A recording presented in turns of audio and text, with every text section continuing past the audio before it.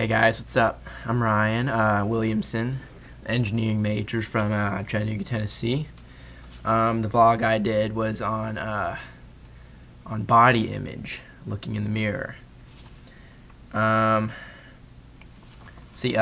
first thing we did at the blog was we went over some of the ground rules. Obviously, there'd be some. Our primary goal in this blog was to learn more about each other and put aside all our differences first off, which great. That's what we stressed within the blog. That means no racism, sexism, classism, heterosexism, and all discriminations. We don't need to blame others for our shortcomings. In other words, we need to keep open minds and everything. And okay, so kind of the gist of what we talked about before I get started on everything else.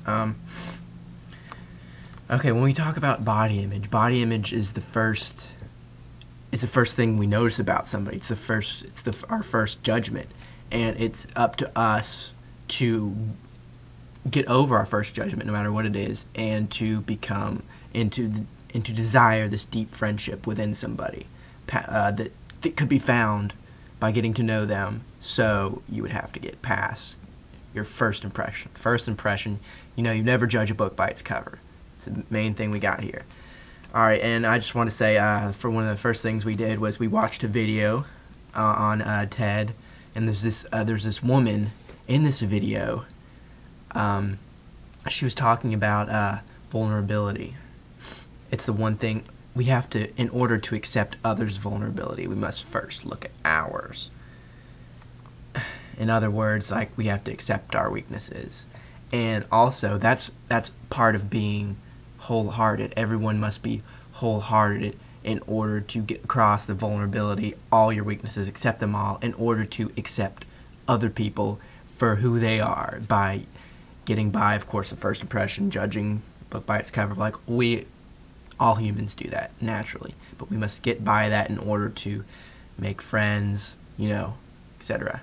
And that's what we're doing at Clemson. That's what Clemson brings all of us together, so we already have something in common with everybody. But thing is, everybody in Clemson is different. That's why universities want to be diverse.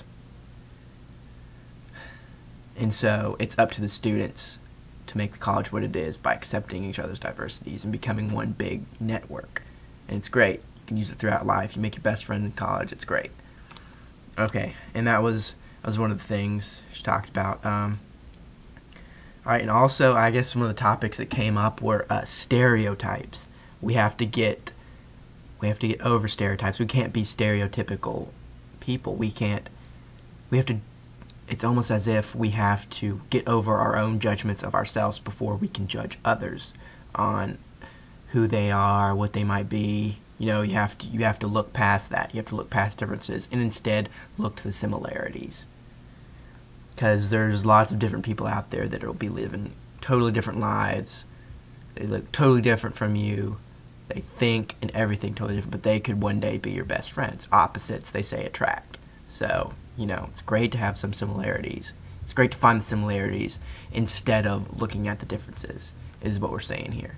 And it appears that differences and similarities first come from physical appearance. You can't judge somebody right off the bat without getting to know them, because then you would not be friends with anybody if you just lived off first impressions. Okay. All right, now as for the questions that we're supposed to answer here, all right, who are the active voices in our seminar, in our new student dialogue? And there were, it's as you would expect, there were a couple of people. Actually, there was a couple of girls that would talk about, oh yes, I know, I've been judged before, I've had trust issues before, here they are, and they will open up. And that's exactly what the listeners, I was a reserve voice, so I'm a better listener than a talker, so I enjoyed listening to their stories, and I realized that there's some people living incredibly different lives out there, even though Clemson brings us all together. And instead of noticing differences, which you might not notice off the bat. You can look, wow, this is similarity, like this is desirable. They live an awesome life. Maybe I should try to be more like them. Maybe I should be outspoken, and look past the differences so I could really become great friends with them. Alright, so I was reserve voice because I enjoy listening to other people and soaking it all in before I talk. I'm the kind of person that would like to get to know somebody before I start talking a lot. So the seminar, this new student dialogue setting wasn't the best thing for me, but I still introduced myself to people, and I enjoy talking to people who I could, instead of looking at our differences, I could see through the differences into similarities. Alright, as for why does Clemson do these new student dialogues? Is it useful? Okay,